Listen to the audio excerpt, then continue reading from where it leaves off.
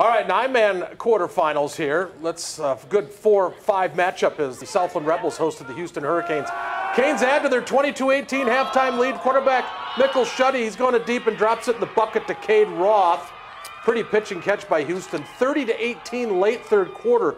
In the fourth quarter, the Canes strike again through the air. This time Shuddy slings it to Alex Van Gundy. Boy, he placed that right in the bucket in the middle as Houston would take a 38-18 lead, and they are into the next round on Saturday. This is a pretty good football team, Houston.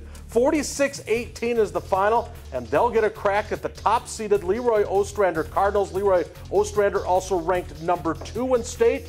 District champs, unbeaten, 38-22, the Cards over Mabel Canton tonight. All right, the Grand Meadows Super Larks are the 2 seed in the 9-man playoffs. Larks hosting 7th-seeded Kingsland. Grand Meadow didn't leave any doubt early. Dusty Copley takes the pitch and cruises into the end zone for from the 3-yard line for a 7-0 lead. Copley doing a lot of damage on the ground. This in the first quarter. He takes the pitch and takes it in, or gets good yardage. He's eventually pushed out at the 4-yard line. Nolan Skifter cleans it up untouched, like from 2 inches out as the Super Larks. They took a 14-0 lead with 3 minutes play in the first quarter. They would strike through the air.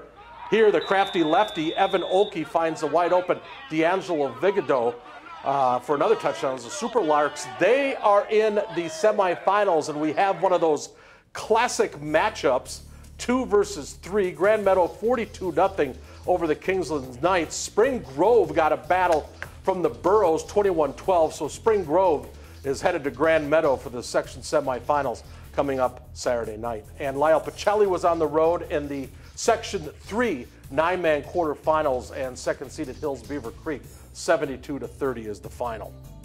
Now it's time to bring in Sports Extras Holden Cruzmark. The road tour didn't go too far from town. Holden joins us with action from the Section 1 AA quarterfinals. How you doing, Holden? Oh, doing pretty good, Mark. And guys, we all know the section runs through the 4-time defending state champs from Caledonia, who won by forfeit tonight. And I'm sure some of the staff was in St. Charles. It was just a little bit of deja vu for the road tour, trekking from Chatfield to St. Charles for the 2nd time this month.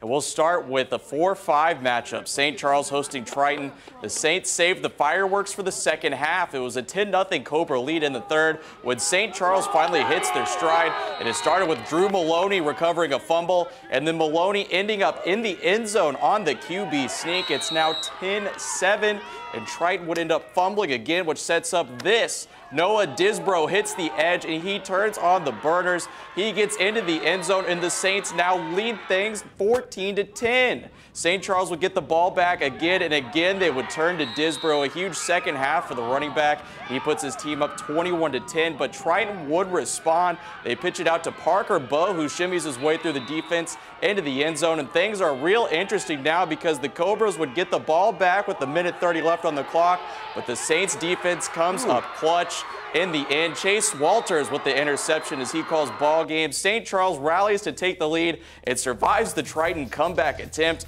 They win 21-16 and will travel to Caledonia on Saturday to take on the Warriors. Down in Chatfield, Gophers hosting Kenyon Wanamingo in the 3-6 matchup. And Chatfield was here to play today. Sam Backer has been huge all season, and the freshman kept it up tonight. That's a touchdown. Then the Chatfield defense decided to make its presence known. Corey Erickson picks off Luke Berg, and he has eyes on the end zone. Erickson goes untouched for the score, and the Gophers quickly lead 14-0. Thanks to this crazy 2-point conversion. Reed Johnson in a pickle, but he reverses course and finds a wide open Sam Backer for the 2.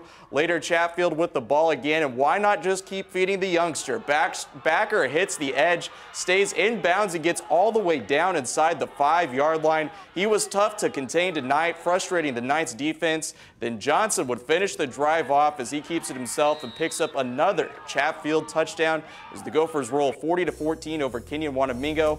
And Lewiston Altura keeps on winning. They take down Dover Yoda 43-22, meaning they'll get to face Chatfield at home on Saturday as they look to stay undefeated and advance to the section championship. Thank you, Holden. Super Smash. Tonight's honor goes out to Byron Sr. Ben Steenison for that spinal crunching hit on Red Wings' Caleb Ho. Take another look. Steenison reading the play. Like the Sunday paper, he's being recruited by a number of Division II programs, including Minnesota Duluth. So thank you to Mr. Ben Steenison for the super smash from the first round of the playoffs. Patty plays a little bit of attitude.